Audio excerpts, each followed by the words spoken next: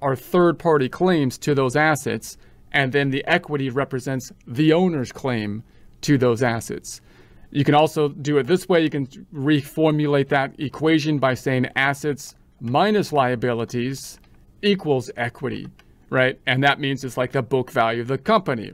So that means if you liquidated the company, sold all your assets, paid off your liabilities, in theory, you would be left with, as the owner, $89,120.34. However, it's not exact because all of the stuff you have up top isn't cash. So you'd have to sell everything and get the exact amount for these in order to liquidate the company, which isn't a sure thing, to happen. But that's the general idea.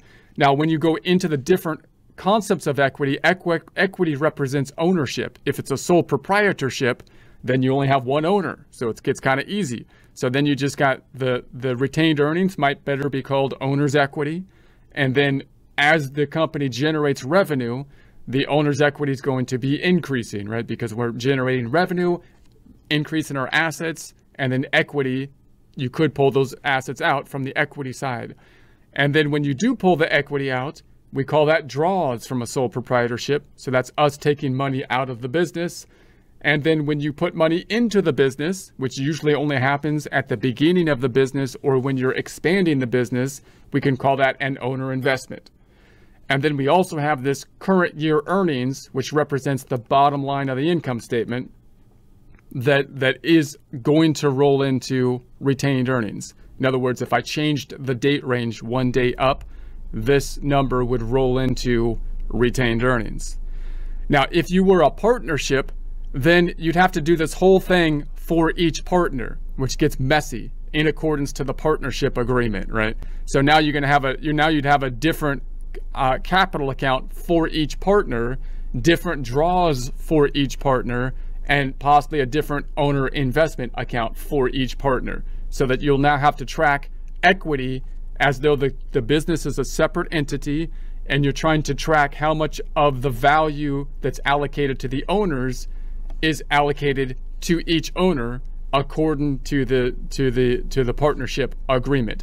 That gets difficult in Xero as well as any other QuickBooks Online, any accounting software too, because that means that you got to break out the current year earnings to the multiple partnership accounts, and it kind of messes things up that they use this current year earnings account because you want to break this out because this isn't an actual account. This is Xero trying to show, hey, look, the income statement is part of the balance sheet. But it gets a little messy when you're trying to allocate that out between different partners.